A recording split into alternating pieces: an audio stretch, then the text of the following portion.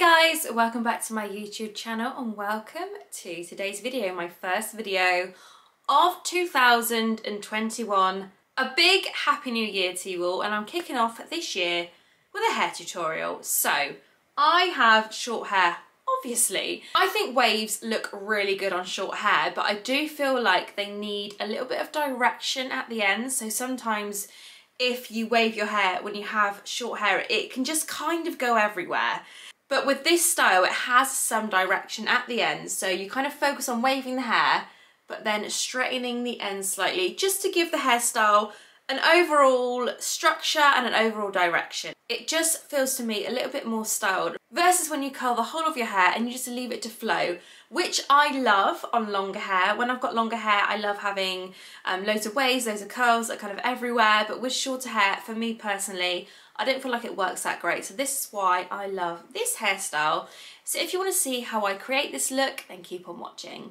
So first thing I do is section my hair off. Now, when you have short hair, doing the bottom layer sometimes feels a little bit odd because it's quite hard to do, and the shorter the hair, the harder it is to do.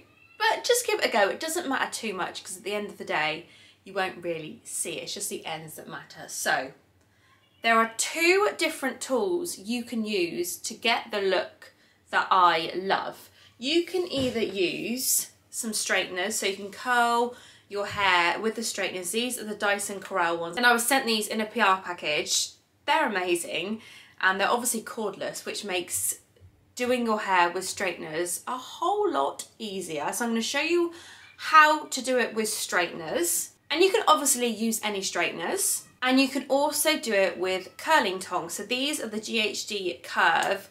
I will link the exact ones below because they are the smaller barrel. Now, when I have shorter hair and I want to create this kind of wavy, beachy look, is that the right word for it? I'm not really sure the right word for the overall look, but you know what I mean. You do need to use a smaller barrel curler. These are obviously not on. If you use a larger barrel curler, in my personal experience, then the curls will drop out and you won't kind of get that super curled look. You'll get just like a bit of a wave that will probably drop out. Whereas if you use a small barrel, they are a lot less likely to drop out and they'll last a lot longer. Although I do love using a larger barrel when I have longer hair, or it depends what kind of look you're going for. Going for this kind of wavy with straight end look, then a smaller barrel.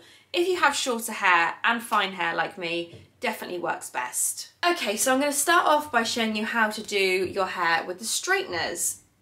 I am not the best at this, I will admit. I've only been curling my hair with straighteners since I've had short hair, which hasn't been that long. So yeah, I'm not the best at it. These are cordless, as I said, so they have like a battery life, which you need to watch. But I'm just going to show you how I do. So even though I've sectioned it, I am going to section it again just with my hands. So you do like a top section and then the bottom section. So you always want to be going outwards. So can you see, you just twist the straighteners like so. And that gives like a random curl because I've got short hair and it's the bottom layer. But as I said, the bottom layer doesn't really matter too much. It's all about how you work it through the top layer. So don't start off and do the bottom layer rubbish and think, this isn't going to look good, because it will look good as long as you save it, basically. So I'm just going to do that, and as I want all of the ends straight, even though there's hardly a curl, I'm just going to pull down the very ends with a straightener.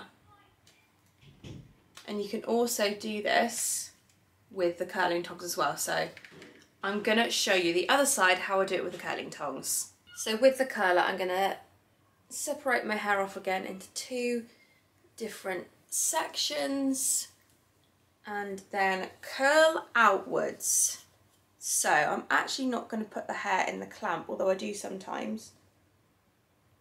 And pull it round. Being careful not to burn yourself, obviously, and then leaving a bit at the end so you don't curl all of the hair. You leave a little bit at the end so it does give you that kind of more structured look. And as you can see, it actually gives a lot more of a wave than it does with the straightener. So it does give a different look. Subtle, I'd say, because when you do the whole hair, you wouldn't be able to overly tell what you've done with the straightener and what you've done with the curler. But definitely does kind of give a more wavy look when you use a small barrel curler. In my opinion, maybe there's a different technique you can do with the straightener to make it that more curly, but yeah, I find you get a more wavy look doing it with a small barrel curler. Okay, so now I've done that bit, I need to straighten the ends. So you can, as I said, use the curler to straighten the ends. So you need to use the clamp part, and you just go on like that and pull it down, and it gives a straight end. So now the bottom section's done, I'm gonna section it off again and go into like one of the middle sections. Now obviously it all depends on your hair type, how much hair you have, how long your hair is, as to how many sections you will need. But I generally do it in about 4 sections. And for this video, I am going to continue to use the small barrel curler. But as I said, you can do this style with a straightener as well. So now we're on the longer bits of the hair, it'll be a little bit easier to show you exactly how to do it, because the shorter bits are not that easy. So I'm just going to curl that round, and then, so wrap the hair around the curlers, pointing downwards and curling outwards. So you have to hold the curler in a kind of different way, like you wouldn't usually hold it like this, you'd think you'd hold it the other way. And leaving a bit at the end, so don't curl a whole lot of the hair. You want to leave a little bit at the end, and then drop. As you can see, that curl there. And then I'll do this bit.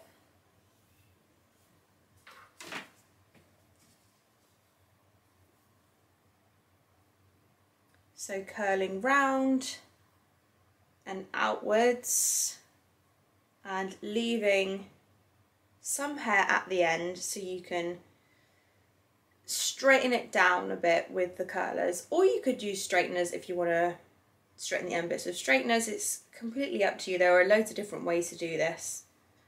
It's just about doing it the easiest way, I guess. So that is a super curl there. I'm just going to get hold of that and straighten the ends in the same direction, which is down. Then as you can see, you have a really nice curl with a straight end. So I'm going to use that method for the whole of my hair, and I'll be back when I'm at the front. There's no need to rush, so let's just take our time. Dropping everything, 'cause you're stuck on my mind. My mind. So just sit with me, talking to the night until the morning, building chemistry. I don't think I ever wanna go, come closer next to me. Trying to find another way to say this, but I think we were meant to be. Okay, so most of the body of my hair is done. I'm now going to do the top part. Now this part can either make or break the hairstyle. So yeah, sometimes it can go a bit wrong. No, most of the time it's all good, but you do have to kind of watch it so you don't ruin the hairstyle basically. So I thought I'd do it with you guys just to give you a couple of tips. That's the best way to do it. So best way to do it is I usually do it in 2 sections. So I do the back top part and then the front top part. So I'm just going to curl that down so it doesn't get in the way.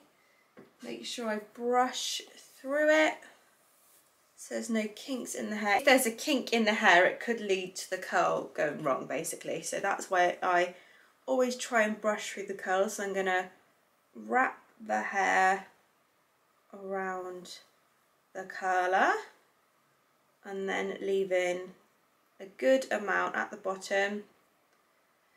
because I don't want to curl it all. I want to leave a bit at the bottom so I can straighten it down.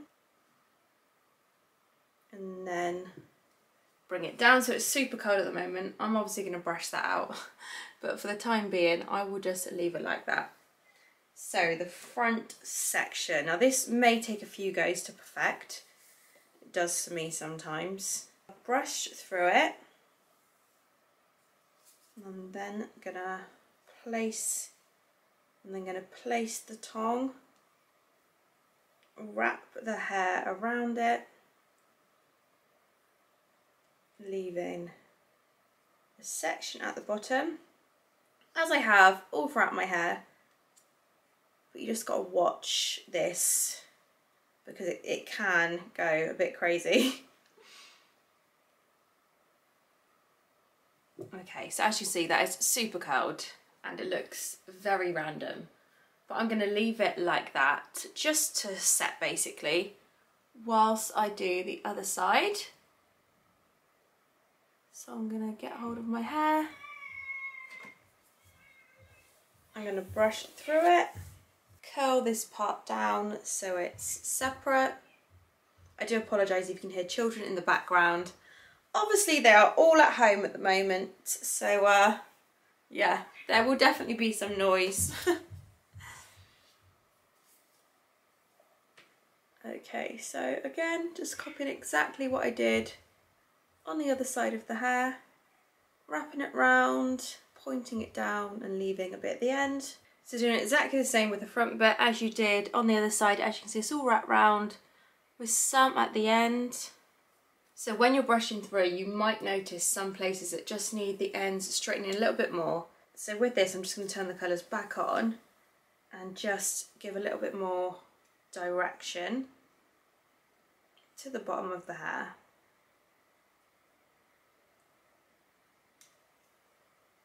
There we go, that looks much better.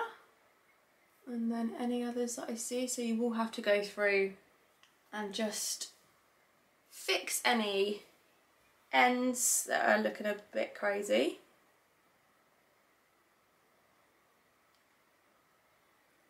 And then do the same with the other side. So I'm going to brush it out and then fix any ends that need a little bit more direction. So that is my hairstyle done. Now, as it is quite tight curls, it will drop slightly throughout the day, and I almost prefer it when it's been done for a few hours and it just drops ever so slightly. So here it is after it's dropped after a few hours, and I much prefer it after a few hours once it's dropped. It's got a little bit of life in and the curls aren't so tight, although the curls are still pretty good. This hairstyle will also last a few days as well. So I have very fine hair, as I said, and I do need to use dry shampoo on day 2 already. My hair just likes to get greasy, so I have to use dry shampoo. But once you've used some dry shampoo, it looks good as new. Thank you so much for watching, and I'll see you guys soon.